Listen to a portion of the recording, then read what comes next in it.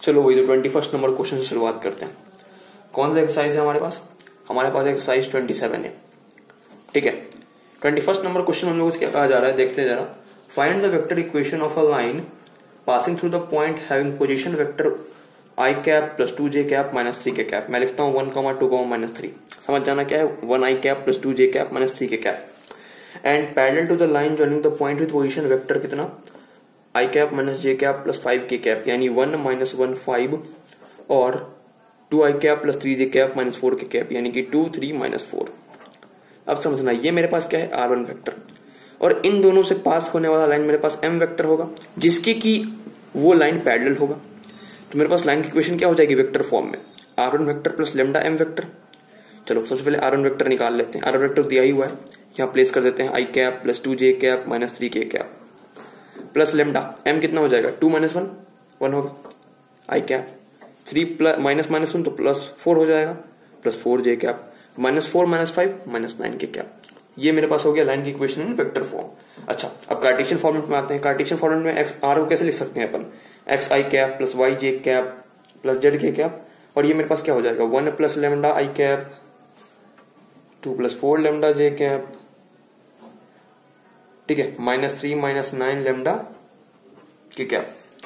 तो मेरे पास एक्स क्या होने वाला है, ये होने वाला 1 प्लस लेमडा, वाई क्या होने वाला है, ये होने वाला है 2 प्लस 4 लेमडा, और जेड क्या होने वाला है माइनस 3 माइनस 9 लेमडा। तो x minus 1/1 equal to lambda, y minus 2/4 equal to lambda, z plus 3/-9 equal to lambda. अब तीनों को इक्वेट कर देते हैं तो मेरे पास क्या होने वाला है, मेरे पास होने वाला है x minus 1/1 equal to y minus 2/4 equal to z plus 3/-9 equal to lambda, या फिर लेमडा ना लिखो बात बराबर है। ये होने वाला है मेरे पास Cartesian equation of a line. अब चलो देखते हैं अगला सवाल। देखते हैं भाई 22 नंबर क्वेश्चन में हम लोगों से क्या कहा जा रहा है, find the coordinates of foot of perpendicular drawn from the point A. कितना दिया हुआ है हमारे पास 1, 2, 1 to the line joining the point B, यानी कि 1, 4, 6 एंड सी, यानी कि 5, 4, 4। हम लोगों को क्या कहा जा रहा है, हम लोगों के पास पॉइंट दिया हुआ है, उस पॉइंट से हम लोग एक परपेंडिकुलर डालते हैं एक लाइन पे जो कि इन दोनों पॉइंट को जोड़ के बनाया गया है। आपको वो फुट ऑफ परपेंडिकुलर निकालना है, मतलब कहाँ पे वो परपेंडिकुलर मीट कर रहा है। मतलब मेरे पास ये एक पॉइंट है ए 1, 2, 1, यहाँ पे मान लो दो पॉइंट है बी 1, 4, 6 और यहाँ पे है सी 5, 4, 4।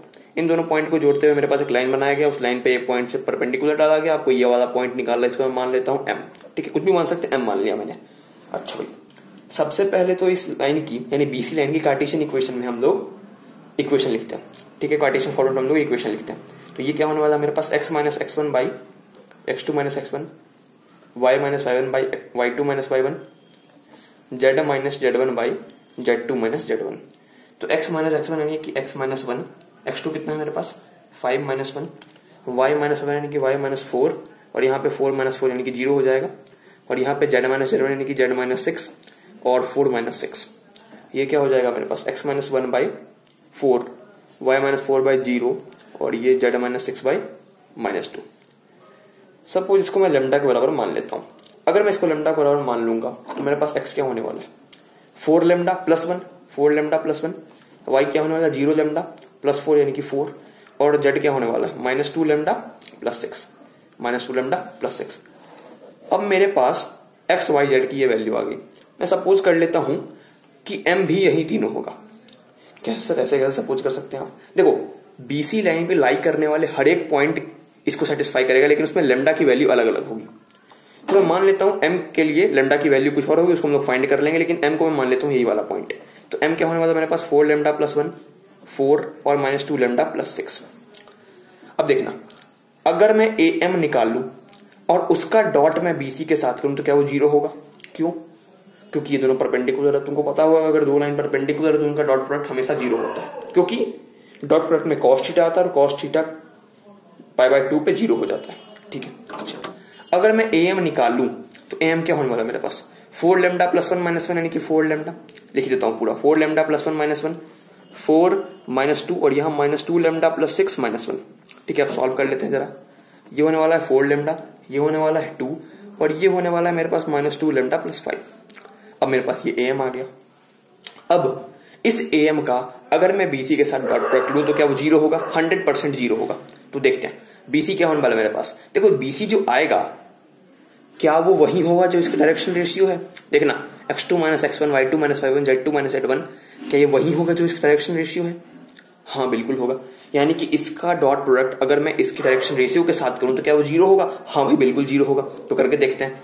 ये होने वाला मेरे पास 4 लेमडा और यहाँ कितना है 4 plus 2 into 0 plus minus 2 lambda plus 5 into minus 2 is equal to 0। थोड़ा सॉल्व करते हैं। ये होने वाला है 16 लेमडा, ये 0 और ये कितना होने वाला है? ये होने वाला मेरे पास 4 लेमडा और माइनस में 10 इक्वल टू 0, यानी मेरे पास क्या होने वाला है 20 लेमडा इक्वल टू 10, यानी लेमडा की वैल्यू आ गई मेरे पास 1/2।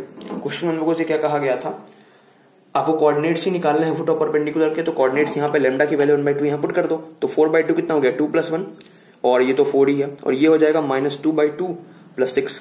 ठीक है, ये हो गया 3, ये हो गया 4 और यहाँ -1 + 6 यानी कि 5, यानी ये हो गया मेरे पास coordinates of foot of perpendicular. ठीक है भाई। अच्छा